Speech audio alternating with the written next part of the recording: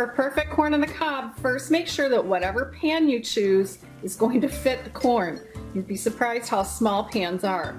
Secondly, for perfect corn on the cob, fill your pot with water first and bring it to a boil. Do not put the corn in before the water boils. And while the water's heating up, you can shuck the corn. I like to do it in the sink and get all the little pieces off and clean off the corn from all the little corn silks.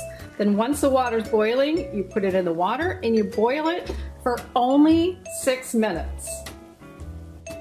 After 6 minutes, take it right out. Be very careful, it's very hot. I sometimes let it sit on a kitchen towel for just a few seconds to get that last bit of water off. I like just a little bit of butter on mine, well, or sometimes a lot, and some salt.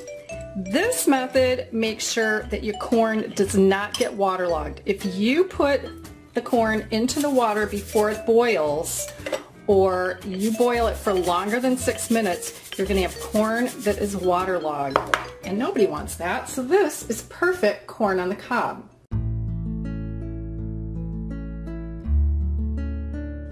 I've got a mess in my kitchen and I just realized I'm making crusty potatoes and I've never done a video of it. This is one of my favorite potato recipes. It's really easy.